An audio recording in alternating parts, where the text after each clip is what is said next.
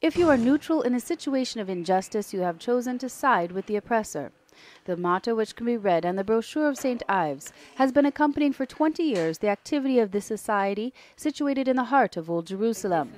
Saint Yves is named after the patron saint of lawyers, who gave his name to the company as desired by Michel Sabbah in 1991. And today it is precisely a lawyer, Raffoul Rofa, who leads the company, which tirelessly tries to offer help and support, regardless of nationality or religion, to all those who live in needy conditions. This year, the society is celebrating its 20th anniversary. The society now is much larger, of course. Now we have 17 employees, including 7 lawyers. We have 2 offices, the main office being in Jerusalem, at Latin Patriarchate Road, and a branch office in Bethlehem.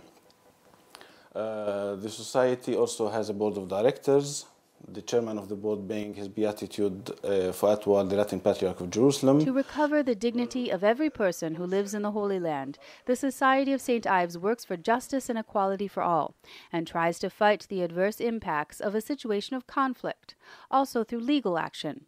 There is, for instance, the issue of the confiscation or demolition of homes, particularly in East Jerusalem, where 60,000 Palestinians live with the fear that their homes might be demolished, claims Rofa, or the issue of permits and of freedom of movement, or that of the reunification of families divided by identity documents that are difficult to obtain.